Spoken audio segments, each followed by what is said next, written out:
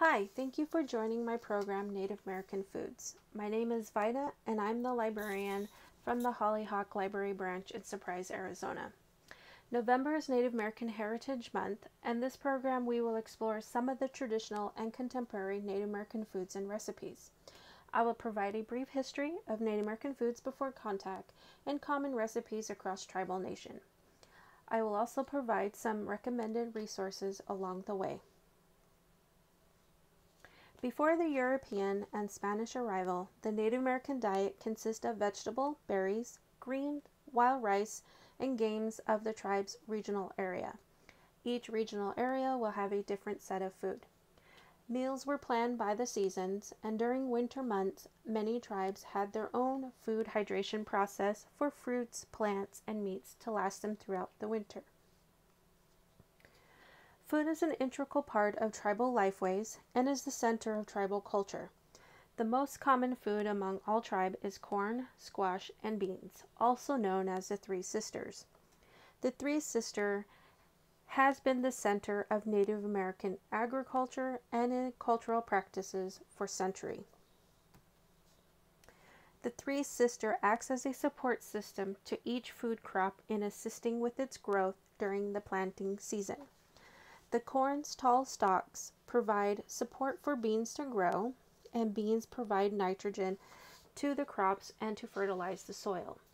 The vines of the beans help stabilize the corn from falling over during windy times. The leaves of the squash provide a deterrent of weeds and help retain moisture to the soil.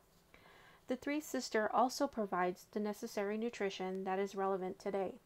Corn has a good amount of carbohydrates. Protein is evident in beans, and squash provides the mineral and vitamins that is lacking from beans and corn. It is customary to plant all three together in Native American agriculture. The planting of the Three Sisters varies among tribes. Various tribes does an intercropping of planting. For example, corn is planted in the center, followed by beans surrounding the corn, and with the squash bordering the beans and corn. Several tribes plant separate gardens for each crop. However, it must be planted in close proximity to each other. Many tribes may plant its crop through an interlaying method of corn and beans with squash bordering the garden. One well-known regional food, and is a favorite dish among Thanksgiving dinner, is the wild rice. Wild rice is native to North America and is grown in the Great Lakes region of the United States and Canada. Wild rice has been used in side, main, and dessert dishes. Here is a wild rice recipe used as stuffed bell peppers. This recipe can be found in the Red Lakes Nation Food website. Feel free to pause the video to get the link and also to copy the recipe. Many tribes has its own cultural stories regarding the Three Sisters on how the support system was established, including the role each crop has within its tribal ceremonial purpose. The Three Sisters is a symbol of nutrition for health and wellness, including the strong cultural connection to the land to the people. Many tribes have many cultural significance to their agricultural practices, such as songs for planting and gathering of foods.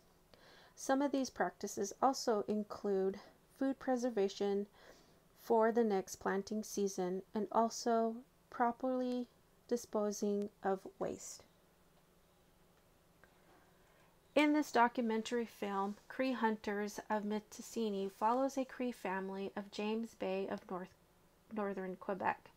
The family's continuation of cultural hunting practices provides some insight of their Cree heritage, and including their regional food and hunting practices.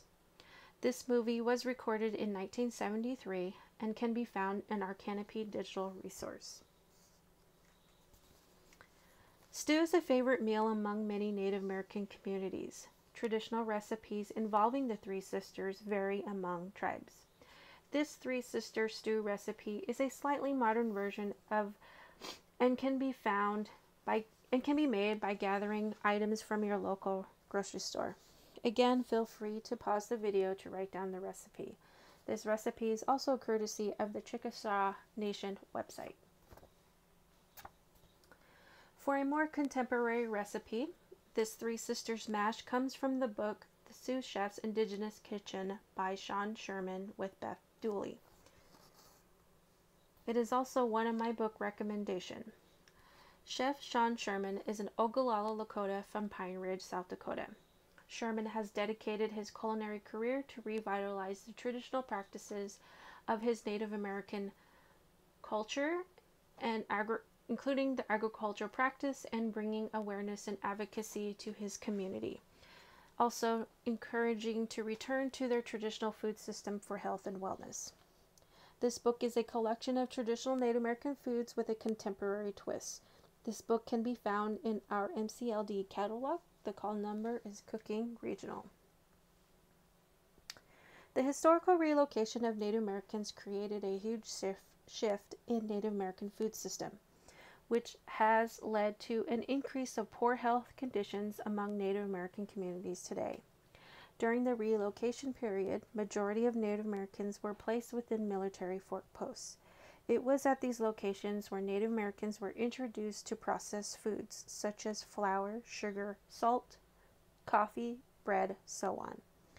The U.S. government ration system provided these food items to Native Americans, and many Native Americans were forbidden to hunt and farm at these military posts, which led to their independence on these items to survive.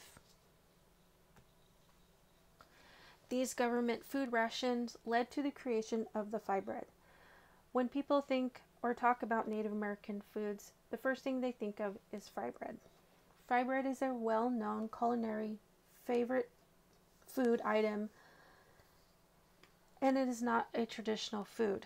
Fry bread has become a symbol of resilience for Native American and has been incorporated into our culinary cuisine. There are many variations of fry bread recipes among tribes. The two shown here are recipes from two different regions. The first recipe is from the Southwest tribe, the Diné tribe, also known as Navajo. And the second one is from the northern region, the Bannock fry bread. Again, feel free to pause the video to copy down the recipe. Like Chef Sean Sherman, many Native American chefs are revisiting and revitalizing traditional farming and food practices, and also including healthier dishes for their community with the integration of traditional foods. For example, books like Foods of the Southwest Indian Nation, Traditional Contemporary Native American Recipe by Louise Ellen Frank. This title can be found in our Overdrive digital resources. Chapters are sectioned off in corn, vine-growing vegetable, wild fruits, greens, beans, game, birds, meats, fish, and bread. Another title is Modern Native Feast, Healthy, Innovative, Sustainable Cuisine by Andrew George. Andrew provides many contemporary recipes of many tribal nations. This book can also be found in our Overdrive digital resource. Another title comes from Shane Chartrand. Chartrand was born to Cree parents and raised by a Métis father and Mi'kmaq Irish mother. Shane has spent the past 10 years learning about his history, visiting with other First Nation people, gathering and sharing knowledge and stories. Along the way, creating dishes that combine his diverse interests and express his unique personality. This book is also found in our Overdrive digital resource. Many communities are leading the way for their community and redirecting their focus by returning to the Native American traditional food system. This documentary, Return Native American Women Reclaim Foodways for Health and Spirit, follows several women from different tribal nations on how they are helping their community to return to their traditional food system and methodology. This film can be viewed through our Canopy MCLD digital resource.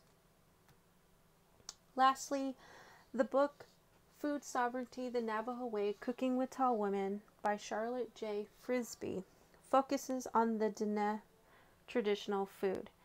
This book also some of are recipes still used today.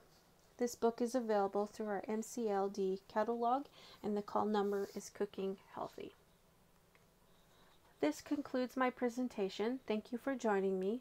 For more information on Native American food recipes or general food cookbooks, please visit the cooking section at your local Maricopa branch library.